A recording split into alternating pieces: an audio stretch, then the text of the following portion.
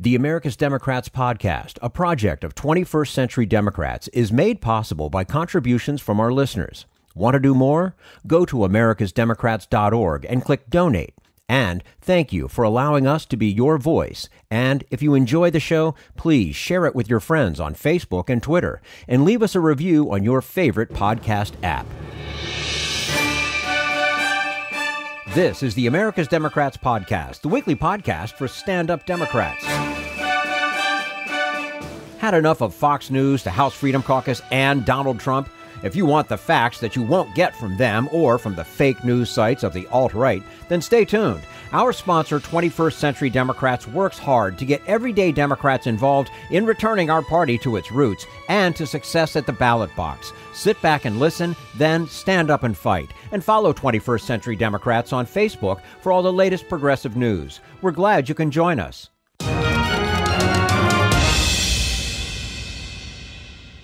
And we say hello to Celine-Marie Pascale, professor of sociology at American University in Washington, D.C., and author of Living on the Edge, When Hard Times Become a Way of Life. Celine-Marie Pascale, thank you for joining us today on the America's Democrats podcast.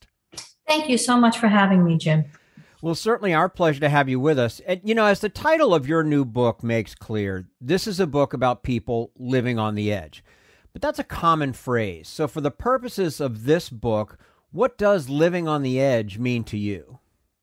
Well, unfortunately, it's a fairly common experience that we pass through in life. I think of living on the edge as being at the edge of an economic disaster. So rising rents, stagnant wages, having where poor health trouble or car trouble can throw you into a financial crisis that's really hard to get out of. And for many families, it's become a way of life. It's not one of those, periods in our life that we pass in and out of. Mm-hmm. Now, to write the book, you traveled the country to talk with people who are experiencing economic hardship. How did you decide where to go, and why does place matter in the telling of the story? That's a great question. So every community has various levels of economic diversity in it. And I was looking for communities where there had been a high level of poverty for decades, because this affects everyone, not just the low-wage workers in those communities. And it shapes things like community resources and access to them, opportunities for employment, healthcare, pollution, and also being kind of invisible in the national narrative about what's going on in the country. What kind of questions did you ask those you interviewed? And in general, did you find that people were willing to share their experience with you? For the most part, people were really easy to talk with. There were some places where it was harder, of course. But I always started with a demographic form that asked, basic information about their lives, their age, and that sort of thing, their income. But then when the interview, I would start by just saying, would you tell me a little bit about yourself?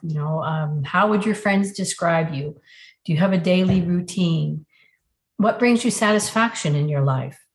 And things like, do you have any worries in your life? I also asked toward the end of the interview that if they could magically change 3 things about their community, what would they do? What would they change? And these are really broad questions that opened up the opportunity for conversation and follow-up questions. So, for example, when someone talked about being really proud of a new pair of socks, I would follow up on, to learn more about that. Or so much to my surprise, in many places, women were very worried about human trafficking, sex trafficking. And so I would follow up on those things, of course. So now I'm wondering, when you're asking these questions, and it's those little things in life that sometimes can make a big difference in for somebody, a new pair of socks, it could be a haircut, a new shirt, a new pair of shoes. Did you find that these little things were making that big a difference for those that had the opportunity to take advantage of them? Yes. The young man who talked about the pair of socks, for him, it was really a status thing that he had a fancy new pair of socks from the store. But for many people in Southeast Ohio, being able to get a new coat, they opened a store, a so-called store for poor families, where kids could come and get jackets or whatever they needed for school. And most of them wanted to take away things for relatives. So a kid would come in and get a winter coat for himself or herself and ask if they could take a coat for a family member. There was a sense of these informal economies really being central to people's comfort and sense of dignity. We're speaking to Celine-Marie Pascale, professor of sociology at American University, also the author of Living on the Edge: When Hard Times Become a Way of Life. And to some extent, this is a story about the way many people who don't live in poverty understand the experience. What is your sense of what many of us get wrong, and what perpetuates that misunderstanding? Oh, gosh. I think we'd have to start with just how we define poverty. So for a lot of us, we think that poverty begins with the federal poverty line. But for an individual, the federal poverty line is $12,880 a year income. That's about $1,073 a month. So when you think about that in relationship to rent and other bills, you can see that that federal definition of poverty is really ineffective. If you think about poverty as having trouble paying your bills, keeping food on the table, or having to work 2 to 3 jobs in order to make that happen, then you have a different understanding of poverty. And this is where most people are trapped. And then we have a national narrative that really blames people for their own suffering. You know, they're lazy, they're not trying hard enough. And they identify poverty. We tend as a nation to identify wealth and poverty as part of personal characteristics rather than systemic structures. So I think those are the basic ones. Mm-hmm. Now, in listening to what people had to say, did you hear anything that was actually surprising to you? Oh, gosh, I was surprised by so many things in the course of this journey. At Standing Rock, there's an enormous crisis of missing and murdered women. Sex trafficking was introduced into this region in a massive scale by the fracking fields, nearby fracking fields that developed man camps and a demand for prostitution. In Wyoming, there was an epidemic of head injuries, which I had never imagined before, but in many places, Native men are beaten for sport by non-Native people. In Appalachia, it was the opioid crisis, which is not just the sale of drugs, but the way that it unfolded, because opioids aren't produced by backyard chemists. They're actually pharmaceutical companies working with business and government. So in Mingo, in Mingo County, West Virginia, a pharmacy in a town of 400 people dispensed 9 million opioid pills in 2 years. And we had Representatives Tom Marino and Orrin Hatch drafting legislation that actually encumbered the DEA from doing their job. I was just jaw-dropped through much of this time. And in Oakland, I expected the tech industry to devastate the rental markets, and it's certainly doing that.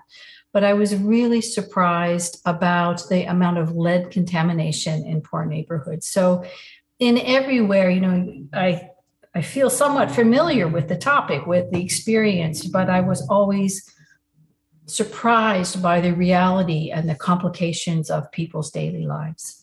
Mm-hmm. Some of what you just said is absolutely startling to me to hear it. And as you state in the preface of the book, living on the edge is about more than, say, individual experiences. It's about a nation in a deep economic and moral crisis. Expand on that thought for us, if you would. Well, in 2018, national polls showed that 65 to 80% of the population was living paycheck to paycheck. And in 2020, we have 43% of households being unable to afford basic bills of food, housing, transportation. So we have a major crisis, and it's not one in which we're going to be able to get through it by charity. Generosity isn't going to be a substitute for justice at this moment. So responding to the crisis requires more than a sense of duty to help people who are less fortunate. It really requires a moral obligation to ensure that there is a self-sufficient life possible for everyone who's working, right? Or those who are not working, to be able to make sure that the dignity of human beings is respected through self-sufficiency. And as you also state in the preface, ultimately, this is a book about hope that lays out a vision for the future, as honest as it is ambitious. What did you hear from the people you spoke with that suggested hope? Oh, hope threads through all the narratives in the book. And sometimes it's an unfounded hope that things are going to get better when that seems incredibly unlikely in a realistic term. Sometimes it's a very determined hope that leads them to ensure that their kids will have winter coats or a place to go after school to get a hot meal.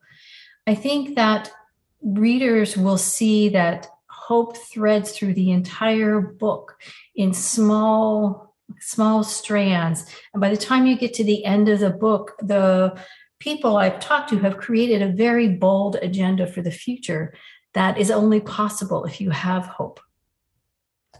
Celine-Marie Pascale, professor of sociology at American University, joining us today on the America's Democrats podcast. Also, she is the author of Living on the Edge, When Hard Times Become a Way of Life. Celine-Marie, thank you so much for your time with us today. We'd love to have you back again soon. Thanks so much, Jim. It's a real pleasure to be here. Thank you. And this is the America's Democrats podcast, the weekly podcast for stand-up Democrats.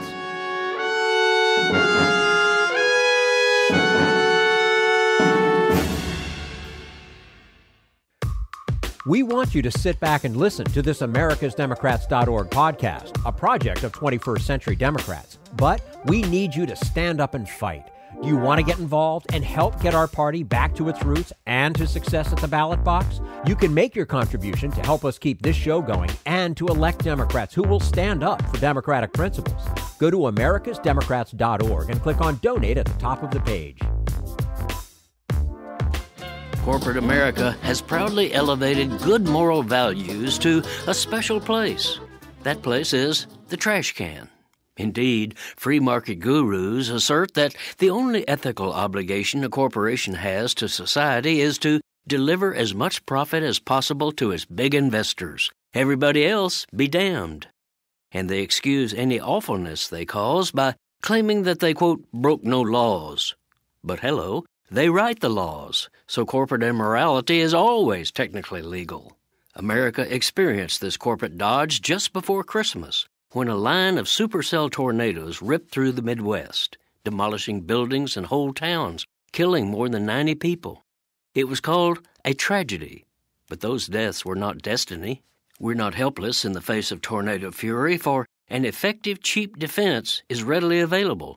Safe rooms. Built inside schools, factories, shopping centers, and other buildings, people can safely shelter there during big blows, surviving even if the building around them is shredded. They've been proven to provide, quote, near absolute protection from tornadoes, and it's long been proposed to amend building codes to require them in new commercial and public buildings. Such a provision would have saved many workers who were crushed inside an Amazon warehouse, a candle-making factory, and other buildings destroyed by December storms. But they died because members of a little-known industry-controlled group, the International Code Council, had quietly vetoed the proposal, calling it overly restrictive and even declaring it's way too soon to do a knee-jerk reaction to tornado deaths. This is Jim Hightower saying all those buildings smashed by December's tornadoes were corporate death sites because their shoddy construction broke no laws. Let's ask corporate America if it's still too soon for Congress to mandate tornado-safe rooms. If you'd like more of Jim Hightower's real populism, check out the Hightower Lowdown. Jim's monthly newsletter gives you the real lowdown on which corporations, by name, are doing what to the middle class, our environment, and our democracy. Each month, the Hightower Lowdown brings you facts you didn't know, along with actions you can take to fight back. It also comes with a sense of humor. Hightower believes we can fight the gods and still have fun. Plus, get this, it's cheap. Only $15 brings you 12 issues a year. For real populism, go to hightowerlowdown.org. This Social Security measure. I believe that we must pass legislation to provide medical care. This is our tradition. When our grandparents came to America, it was the Democratic Party which said, welcome. It was the Democratic Party, the party of Roosevelt and Truman and Kennedy and others, who said that America belonged to all its people, not just a handful of the rich or a few giant corporations. That's why great leaders like FDR fought so hard for Social Security, and why JFK stood up to the insurance companies and their Republican allies to get Medicare. It's not just one thing, or one time, in one place. It's about a whole history of standing up to the Republicans and saying someone has to be on the side of regular working people in America, whether it's defending Social Security or just the way your loved ones are treated on the job. That's what the Democratic Party is all about. And that's why this message has been brought to you by the Democratic Party. Working people like you and me. Paid for by 21st Century Democrats. Not authorized by any candidate or candidates committee.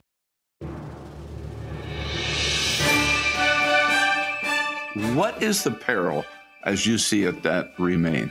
Well, there's a scene in the end of our book where House leader Jim Clyburn, who, as we all know, is so close to President Biden, he's really frustrated with Senator Manchin. And he's saying democracy is on fire because the Senate Democrats aren't moving on voting rights.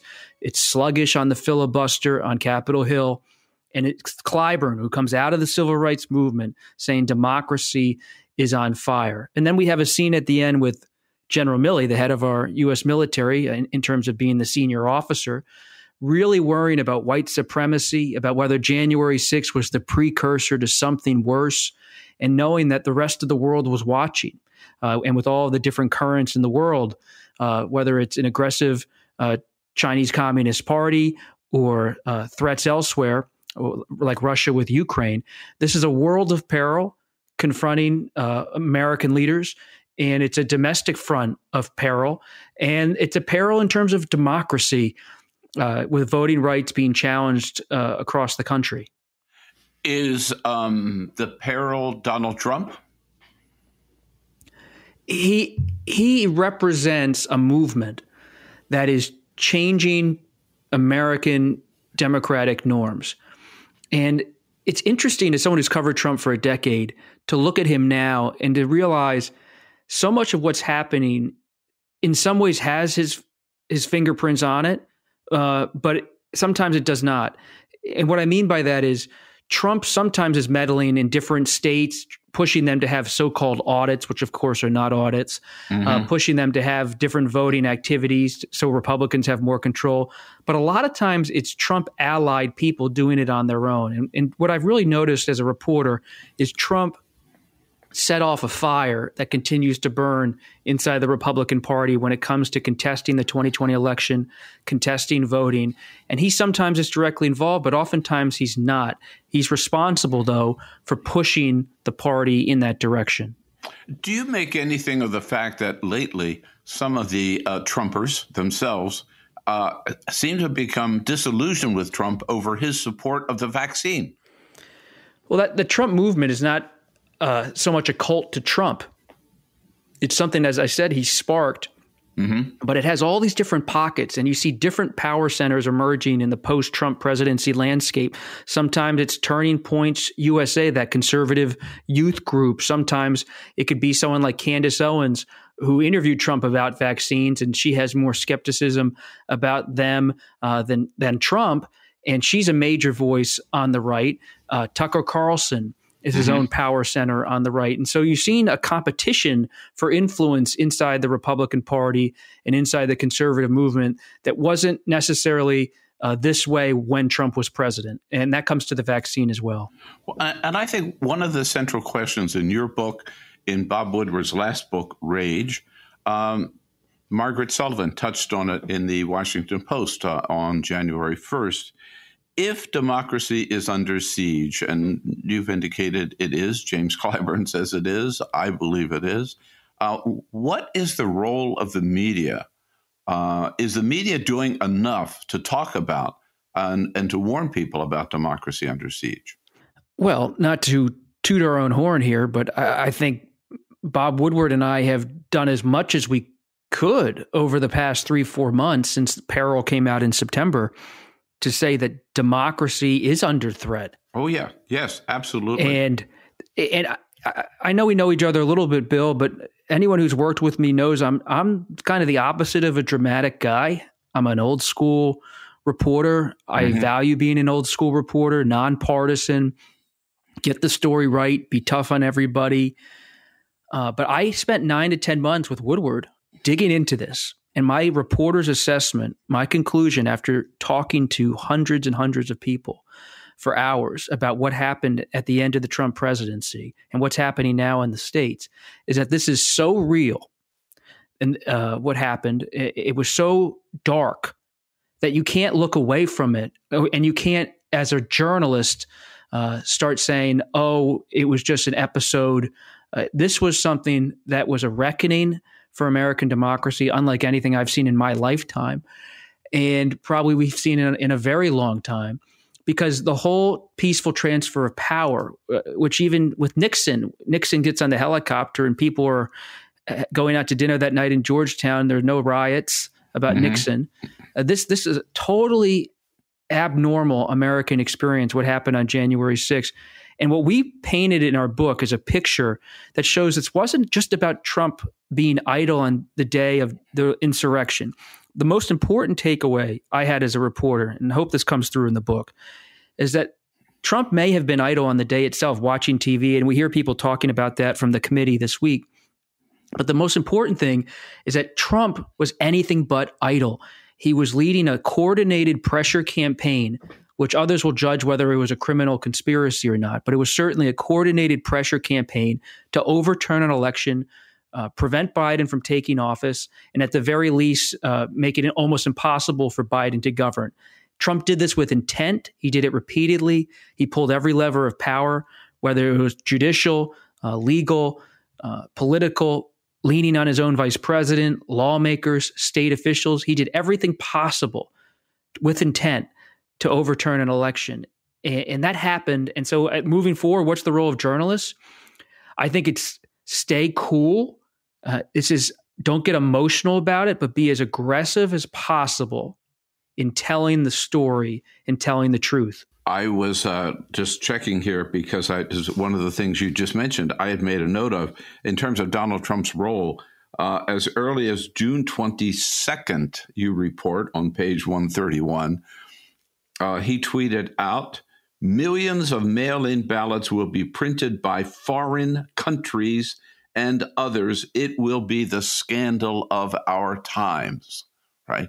So he basically set the whole big lie in motion 6 months before the election. He did. And history is going to ask questions about people inside the White House, inside the administration, like Attorney General at the time, Bill Barr. Where was the line of enabling what was really done to try to pull him back? Maybe nothing was.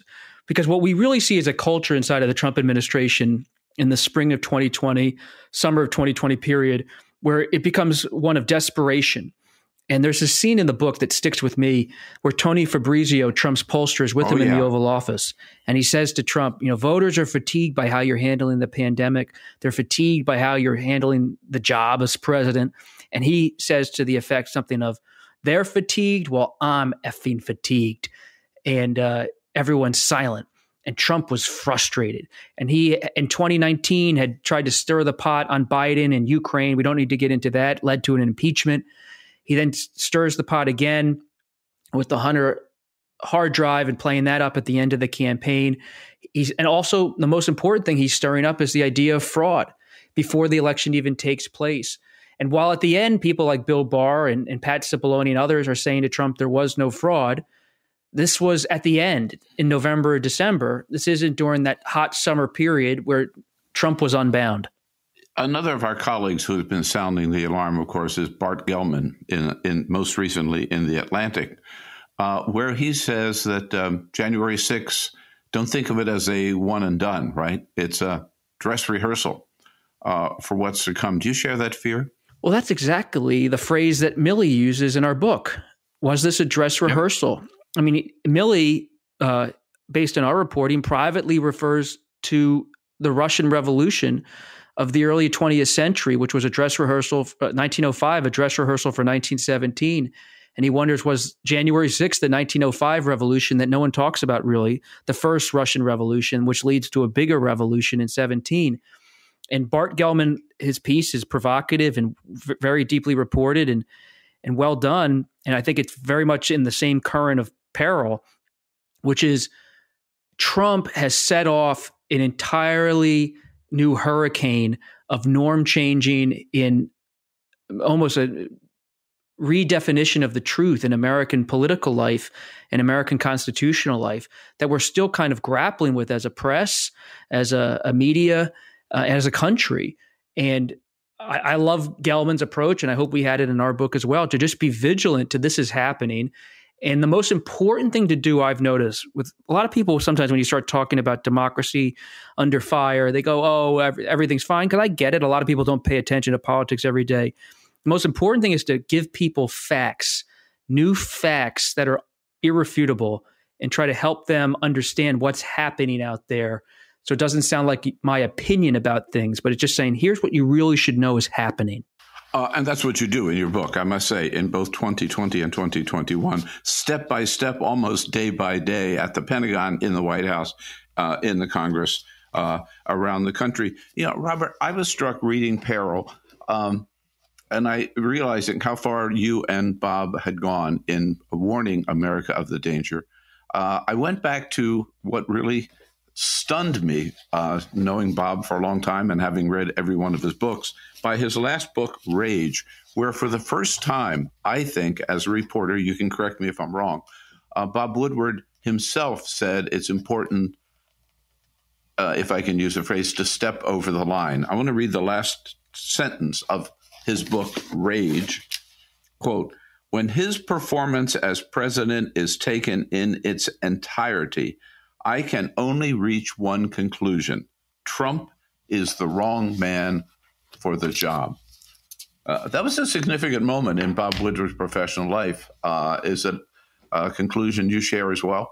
It was a significant moment in Woodward's life. I actually did a story for the Post about that book, the first story on that book. And I remember reading the galley copy of Rage and coming to the end of the book where Woodward makes that statement, that conclusion. And I looked up at Bob and I said, whoa, that's different right. for a Woodward opinion to be in a book, a conclusion about a president. It's because it's so different than Bob's usual approach. But Bob was right then, and he's right now, because what Bob and I have discussed at length, what he was doing at Rage was not offering commentary. He was offering a conclusion based on reporting. And I don't know how you can look at Peril and read it carefully and not come to a conclusion that that's the same one Woodward came to with Trump on Rage, which is President Trump was someone who at every turn, especially at the end of his presidency, tried to use the office and his constitutional power for personal political means that went against the constitutional flow of the country, that led to total disruption in the transition period, and ultimately included an insurrection under his watch. And that's the dictionary definition that's the antonym of what a presidency should be about. That's kind of someone using the presidency against itself. Would you go so far as to say that any reporter today who does not recognize and maybe assert and warn of the undermining of our democracy, or the attempts to, that any reporter who does such is not doing his or her job? Well, people have different jobs. I'm not going to weigh in on people's specific jobs, but I think broadly speaking, you're making a very valid point. I would compare it to this, Bill. Think about the steroid scandal in sports and in baseball. A lot of people knew it was going on. It corrupted the sport in many respects for years. But a lot of it went unreported. Now, a lot of it did get reported, but some of it didn't. And people make choices in life and journalism, what to cover, what not. And I would argue, it's not a sports writer, but steroids deserved far more coverage at the time as something that was really at the center of the sport. And even though sports was kind of more fun to cover in a lighthearted way, the sport was being actively corrupted by steroids, and it probably didn't get enough attention.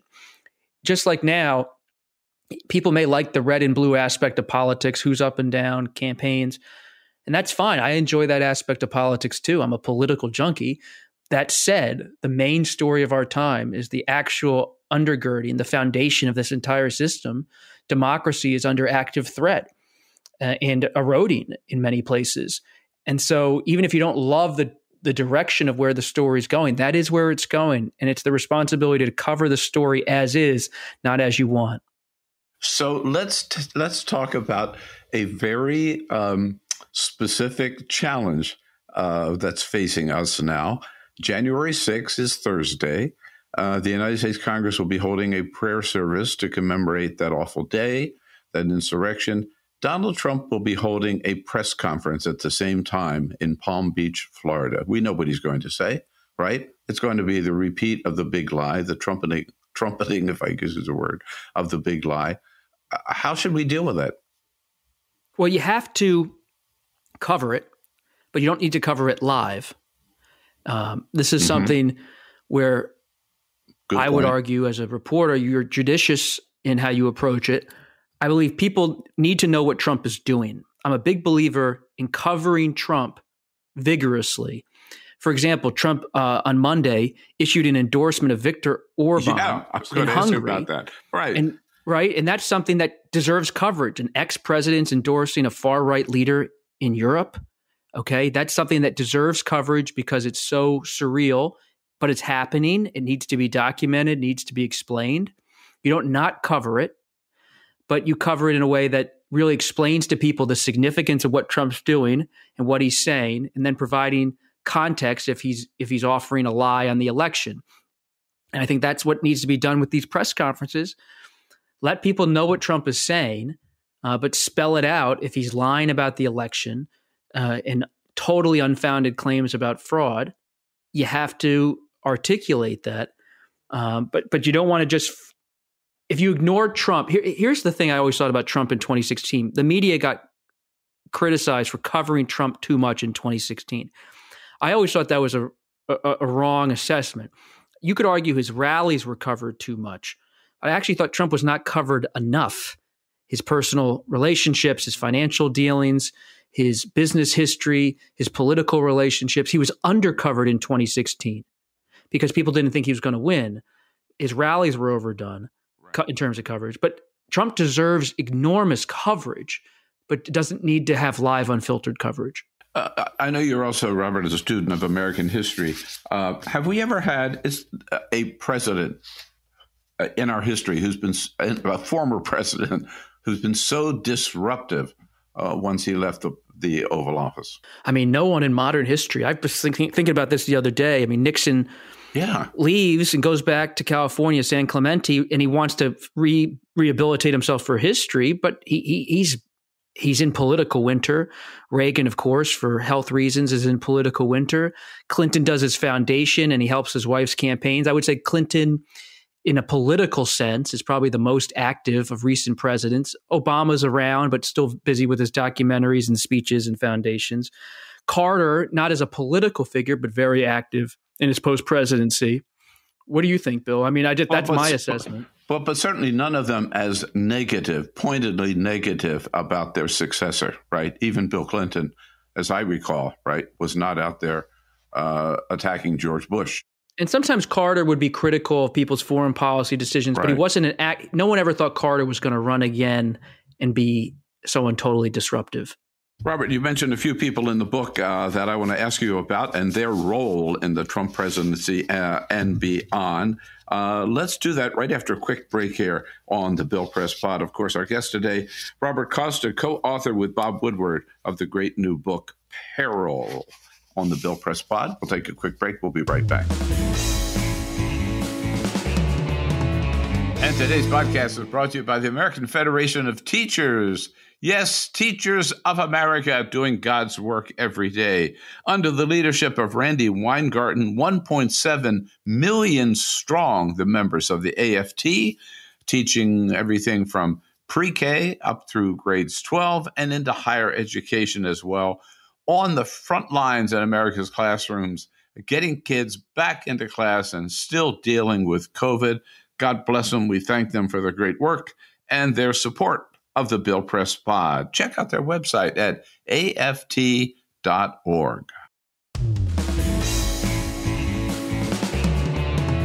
And we rejoin Robert Costa here on the Bill Press Pod. It's a new book with Bob Woodward, Peril. It'll scare the hell out of you, and you will end it like I did, saying, boy, it's lucky we survived those 2 years. Everything that went on. I want to ask you first, Robert, about, before we get to some of the people, COVID. The role of COVID, would you say COVID was the number one factor in the 2020 election and how Trump handled it particularly? No doubt about it. He might have won if he had handled it differently, told the truth? Well, it's hard to predict whether he would have won. I mean, Trump at the end is so unmoored from any kind of coherent strategy. Our book shows his advisors are really unhappy with the way he zigzags from talking point to talking point. He has rallies that don't really have a theme.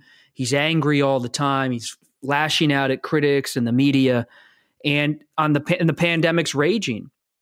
And all those things are a factor. I also believe Biden at the time was able to offer himself up as a seasoned pair of hands, and it was almost the right candidate for the Democrats at the right time. And it was hard for Trump to really find a way in on Biden, and the kind of things that Trump got to stick on Clinton about her perceived relationships with her foundation and foreign leaders and big business didn't stick with Biden in the same way. And so Trump, I think so much of Trump at the end was in part, it was about the suburbs and men and women walking away from his handling of the pandemic. But it was the whole Trump experience for so many voters I encountered had become exhaustive. And they were ready to have someone a little bit more low-key come in. If you liked what you heard, please get involved in our efforts to keep this show going and to elect Democrats who are bringing the party back to its roots. Go to americasdemocrats.org and click on Donate at the top of the page.